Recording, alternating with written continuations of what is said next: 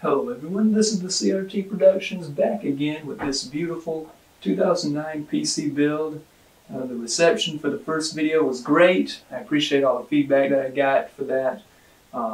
Everybody said that it looked great and I was thrilled with the way it turned out. Now when I first had the idea for this build, I planned on it being a 2008 build, installing my good buddy Windows Vista up there, but since it got moved back to 2009 because of a few parts I had to get, today I'm going to be installing Windows 7 on it.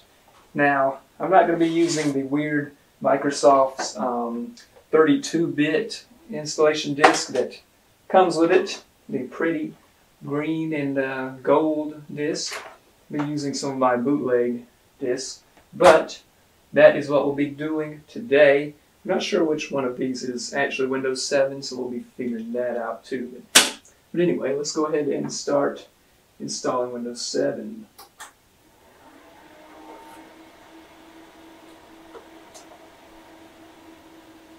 Alright, I believe I've got everything set up, so let's go ahead and put our disk in.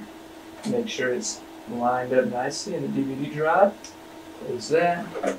And get out of the BIOS. Alright. Now we should be booting from the DVD. Let's see.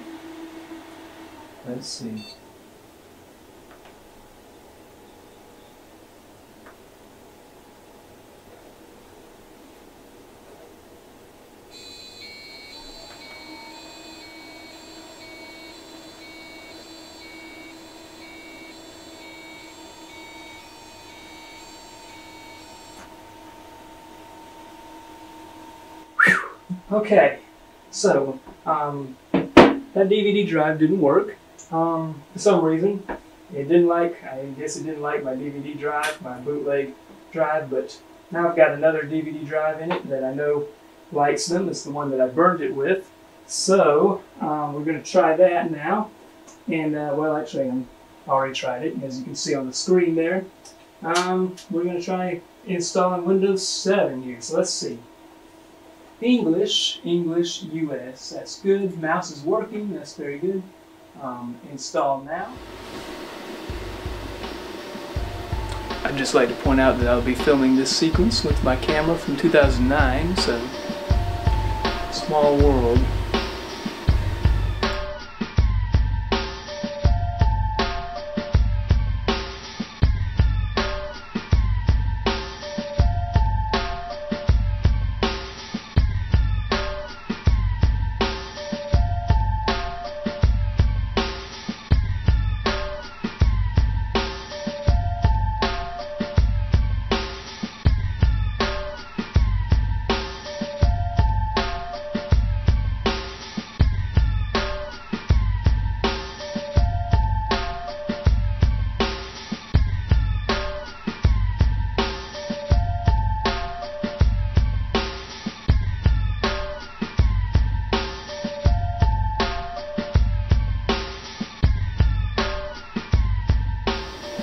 Alright, well, I noticed that it automatically set the screen resolution to 1440 by 900, which is correct. And yeah, it's installed. It didn't take too long. It took about half an hour, as it usually does. This is Windows 7 Ultimate, so we can play Solitaire. There it is. Look at that. Alright, there's our gaming benchmarks. Thank you very much for watching. I'll get some more stuff set up on here and we'll see what it can really do.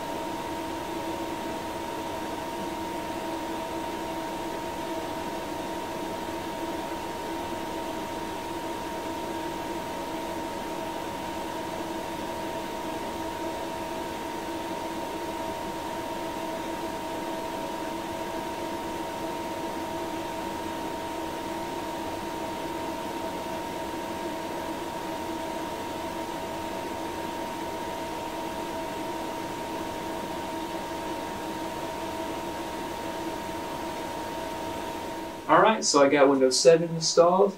When I first installed it, apparently the ISO that I had burned to that disk had no service packs installed. So we were truly running the 2009 experience before, but got Service Pack 1 installed, and a couple of the programs were acting a little funny, not installing properly. So that's all fixed now. Let's run some benchmarks. I have Heaven and Cinebench.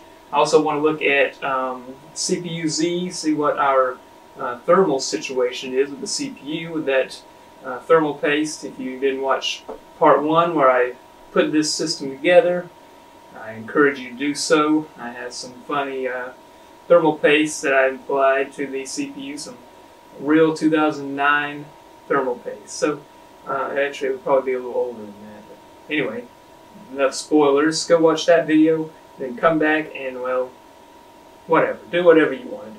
Honestly, let's just benchmark this old computer.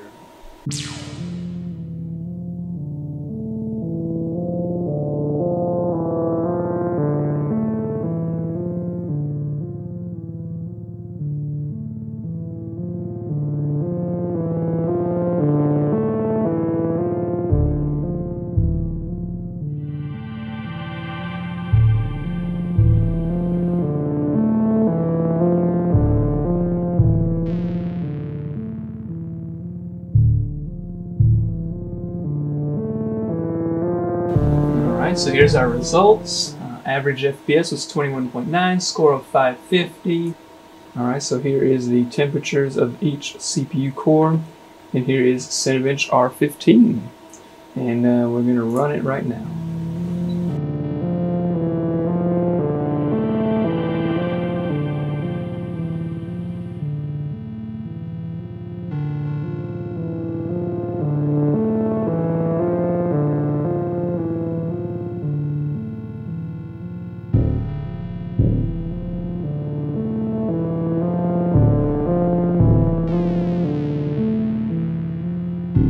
Alright, so we got some Cinebench R15 results here. We got an OpenGL score of 50 FPS, whatever. But CPU multi-core, we got 160, which is comparable to a modern-day quad-core Celeron N3450, 1.1 gigahertz. That's right. And we got a single-core score of 86, which is comparable to an i3 5010U. Which is a dual-core, ultra-low voltage, 2.1 gigahertz. Both of those mobile CPUs, of course. And my CPU temperature's maxed out at about 45 degrees, so that's not bad at all. So that 13-year-old thermal paste is just fine. Alright, so comparing my score to a couple of scores I found online, people that tested their E8400, one guy got 159, another guy got 165, and one person got a score of 322 with an E8400 clocked at 5.8 gigahertz. So my score feels really insignificant now, but whatever, it's functioning pretty decently. Alright, so what else is there to say really? System's functioning great. Scores in Cinebench and Heaven were reasonable. No extreme overclocking or anything like that. Just, you know, I just built my computer in 2009 and wanted to see how it's functioning. But I think what I'm most happy about is things like the hard drive, the RAM, just everything kind of combines here to make a pretty reasonable system. I mean, I actually used this almost all day yesterday, installing all these programs, and setting up Windows, etc. And it works fine. I can, let's see, open up Chrome here. Chrome open-ups just, you know, reasonably fast. I mean, maybe an NVMe SSD would do it slightly faster, but it works pretty reasonably, in my opinion. So I thank you for watching. Up next, hopefully next time we see this computer, we'll have some gaming benchmarks. And when I do that, I might have a certain special system to compare it to. So stay tuned for that. If you just discovered the channel, please subscribe. I'll have more videos on this system to come. And if you haven't watched it already, watch the video where I built this system. Unboxed this new old stock case. It's a doozy. It's 27 minutes, but it's worth every second. Maybe. I don't know. I don't know about all that. But anyway, thank you for watching, and stay safe out there.